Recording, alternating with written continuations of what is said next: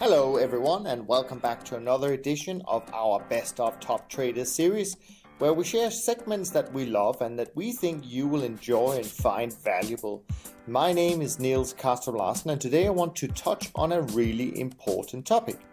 You see, in any systematic trading strategy, choosing the right combination of parameters for your model or approach is critical.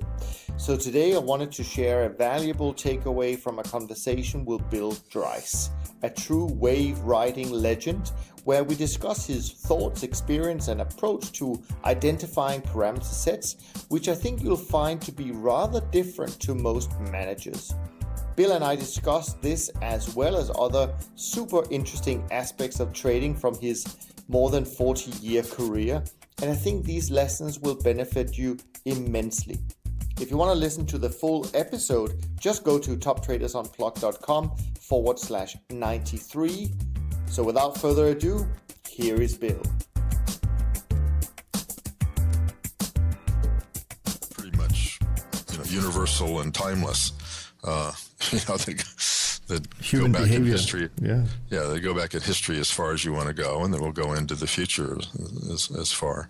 I agree with all of that, Bill, and it's interesting because there's obviously still so much resistance, I think it's fair to say, by a lot of people, certainly on the investor side, to embrace this, and you always have to justify, why trend following works, and even if it has a year or two of under average performance, then it's like it's their case for why it has stopped working and it's never going to work again. So certain things don't change. But I want to go back also at another point, which I think differentiates you a lot compared to the managers that we see out there.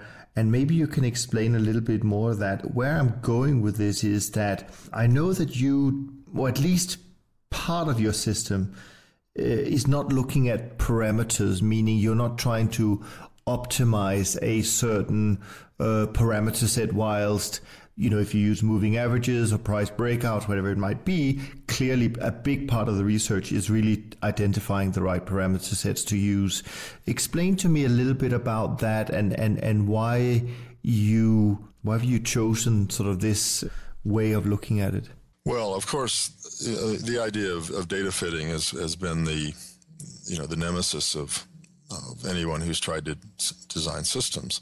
And so one of the attractions to the fractal approach was that you're dealing, again, with very fundamental patterns, but you're dealing with patterns as opposed to numbers. You're dealing with sort of pictures instead of numerical approach. So in the first place, if you just the algorithm, the way that I've described it, is not a matter of optimizing on any kind of numerical parameters. It's a matter of setting up a certain structure and then in a sense graphically utilizing that structure to translate that into patterns. Now, there certainly is data fitting in the sense that you're fitting what patterns that you think are significant, versus those that you don't. You've obviously got to have some choice there. And for instance, trading weekly charts versus daily charts, that's obviously a parameter that you've selected. But these might be numerical parameters, but they've been selected on a qualitative criteria. They haven't been selected because I went through and tried all the different possibilities and picked out the best one.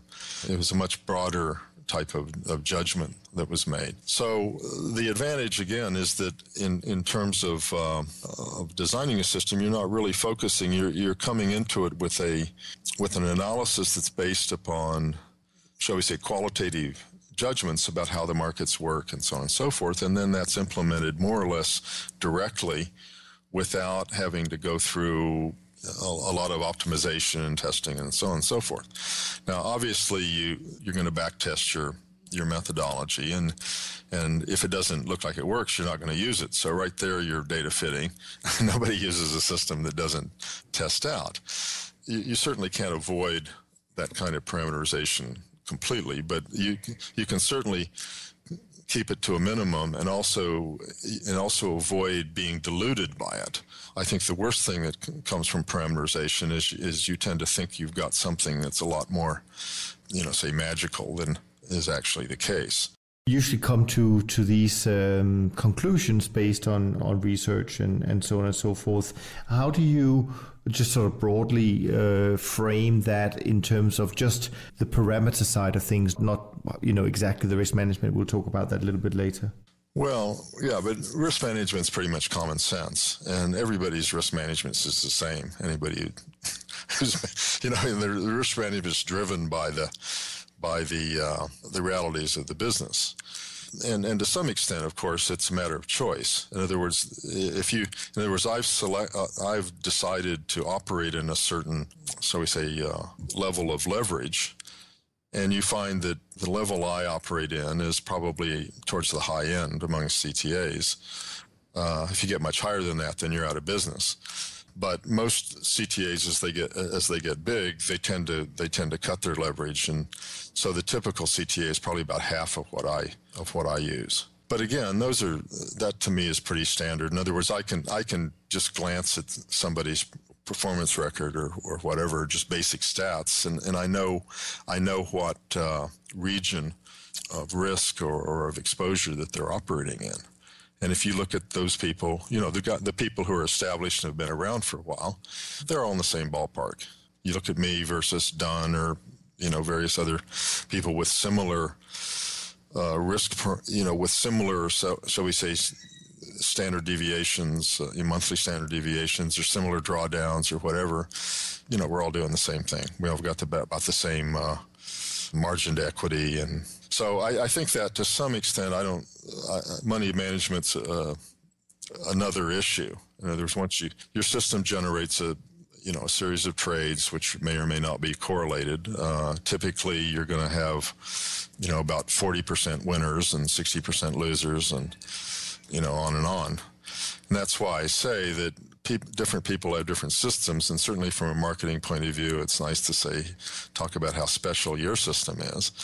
But you're really pretty much driven by what the markets are doing and what they offer you in terms of possibilities. And, someone who's, a well-designed system is going to do a reasonably good job of capturing what the market offers. But it's more of either you've got one or you don't. It's not a matter of that there's a lot of distinction in terms of what the outcome is. And once again, the outcome is pretty much driven by the level of the amount of leverage that you take. And if you normalize to that leverage, then anybody who's been around for a long time is going to have pretty much the same performance.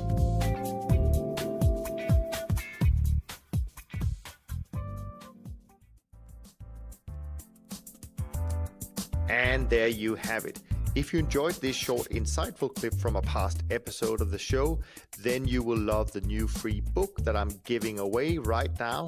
It's called The Many Flavors of Trend Following and includes some of my best insights on this perhaps the most dependable and consistent yet often overlooked investment strategy. You can get a free copy at toptradersunplugged.com/book right now to start your own investment journey today. Just go to toptradersunplugged.com/book. And make sure to come back to the podcast or my YouTube channel next week for more exciting and engaging conversations.